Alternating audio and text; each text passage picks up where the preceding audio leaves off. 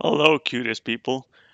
In this video, we are going to learn how to make presentations dead simple in HTML using Reveal.js. So, very easy way to create presentations. All you have to do is include Reveal.js and related assets in your HTML file, and then your entire presentation consists of HTML.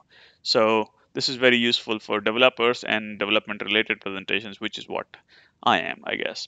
So, uh, I have I basically found a template out there, but I customized it. Credit to this URL.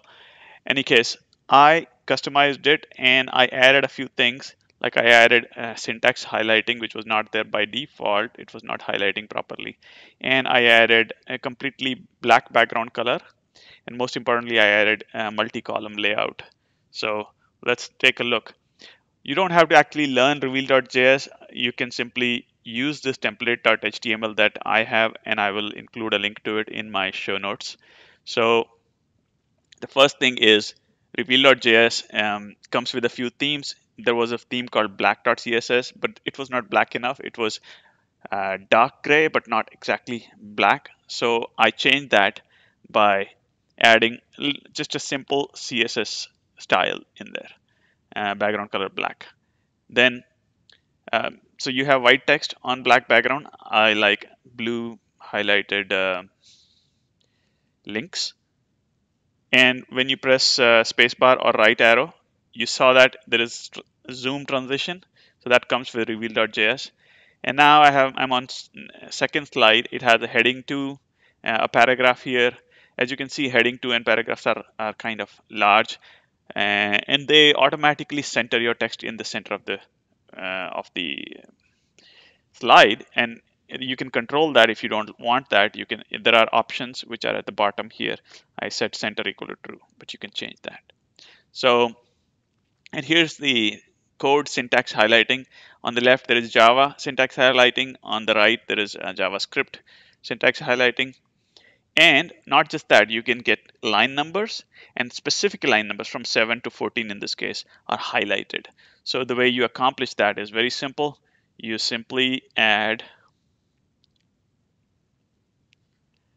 uh, pre-formatted block and then code block, and in there you add class HLJS, and then the language Java. By default it uses JavaScript or language JavaScript or something, whatever you want, language you're using, and then your code.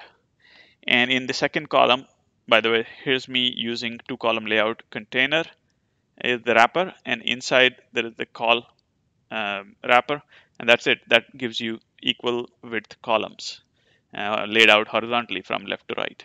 Very easy.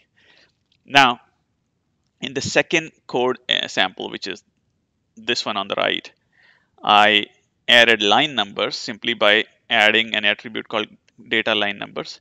And then I also highlighted specific. If you give it a value, then like 7 to 14 in this case. So line number 7 to 14 are highlighted, as you can see, from return to end of return. And then everything else is de-emphasized a bit. So that makes it very easy. Not only that, you can have transitions for each of your bullet points or paragraphs. So here, this is a paragraph for revealing itself. Uh, Here's the next one: grow, shrink, and then this is fade out. So when you put focus on that, it fades out. This is fading up, fading down, fading left, fading right, and then this one faded in as I put focus on it, and then when I move to the next highlight, it will fade away. See, it left. This one fades in, and then when you move on to the next one, it kind of gets de-emphasized. So this is good for keeping previous content in place and not removing it, but then de-emphasizing it.